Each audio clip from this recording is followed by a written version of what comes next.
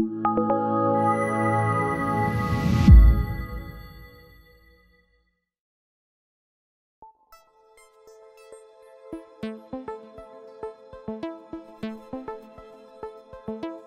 IOHK Summit is an annual event. This is our first annual event. The next year we'll probably do it in Kyoto or some cool place like that. But we really wanted to do it somewhere fun for the first year, so we decided to come here to Miami. It's a beautiful, warm, sunny day. The weather's always nice, the beaches are beautiful, and we're having quite a bit of fun. The purpose of the summit is kind of twofold. One is to bring the entire company together. So all of our scientists, our engineers, our designers, our business professionals, as well as members of the media, and have a discussion about what is the company working on. And when you run a distributed company, especially one like ours, which is in more than 15 countries, then you end up getting a bit siloed over time. So it's nice to bring everybody together because it breaks those silos and allows people to build bonds, friendships, and communication patterns that didn't exist previously. The other purpose is to try to invite the general public and have them basically form a window into who we are as a company, our culture, the types of projects we work on, the products we're building, and also to allow the general public to get a better understanding of our philosophy as a company. Previously, we had company summits where it was just internal summits. We had one in Corfu, we had one in Malta, that's when I joined, Lisbon as well. But this year, we decided to actually hold a company event in tandem with this internal summit. Having a company event like that or an external event like that is, it comes with its own challenges. But what we wanted to do was showcase all of the different technologies and all the people working on various things inside the company. We wanted to showcase that to the world.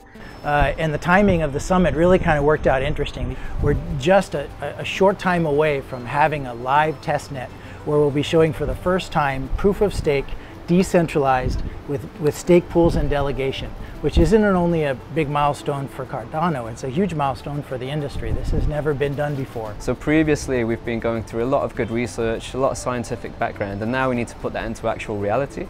And that comes with a lot of challenges. And we're at the point in time now where the development's progressed to quite a good point in time. We've caught up a lot, we've improved a lot. And now we're going to be shifting focus to actually getting things like delegation incentives, which include stake pools, peer-to-peer networking, etc., through its core development into the test environment and then onto an actual test net. One of the best things about Cardano is its research focus and its formal methods focus, but that also sets us up for the biggest challenge with Cardano, is to make the transition out of the research time, out of the theoretical, into the rubber meets the road and actual real product. And so we've been a cryptocurrency for a while, but we haven't been our ultimate vision. The vision was always to be a decentralized application platform so that you can build other cryptocurrencies on it, so that you can build any kind of application on it. And so this is where we're starting to be. We're introducing development languages that will run on Cardano in Plutus, based in Haskell, and so we're introducing development environments. We're introducing a full platform that you can build any kind of decentralized application on. And so this is really the vision of Cardano. This is what gets us where we need to go. This is actually delivering the value. As usual with these projects, you have the balance of quality. What's the definition of done versus what can we get out as a minimum? And so right now we're navigating those challenges, working with the teams, trying to find out what those trade-offs are. We've got some new people into the team. We've got David Esser, who's the product manager, who's really going to put a good bit of focus on user-centric features, and we'll be able to have a much more smoother flow of information between what's actually happening, what needs to happen, what the community is asking for, and what we actually produce. What's so exciting about this is that there really, to my knowledge, isn't any other project trying to solve all of the important problems at once, which are, okay, it needs to be decentralized with a reasonable transaction volume, it needs to have sufficient performance, it needs to have governance so that it can be sustained over the long term and we know where it goes long after the current, those of us are gone. It needs to have treasury so that there's funds to support it over time.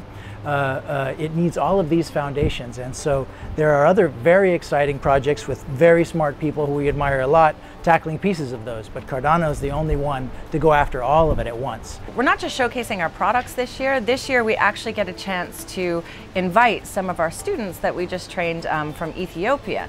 It's special for them, it's special for us. They actually get to come here, they get to meet the teams that they're going to be working with. The first time that we brought the company together, it was in Corfu, Greece. We're very small. I think we're about a dozen people, maybe 2 dozen people. You could fit everybody in one pitcher, and we were still following the 2 pizza rule. You could feed everybody with 2 pizzas. And then after that, we went to Malta and Latvia, and the company doubled each time. And then we went to Portugal. And in Portugal, I said, wow, we're well over 100 plus people. This is pretty amazing. We're almost filling an entire hotel. And now here in Miami, we have well over 200 people just from IOHK. And not everybody could make it because some people couldn't get visas. So we've certainly grown as a company, and we continue to grow as a company, and it's real exciting. It changes, obviously, the company dynamic. So as you grow, you have to be very careful of trying to retain your culture, trying to make sure that you have the proper processes in place to make sure that you don't lose any of that sort of special element that you had when you were a smaller company. And honestly, I think we have done really, really well retaining that culture. I mean, it's about 200 people now. Everyone is really nice, really friendly, really helpful, and wicked freaking smart.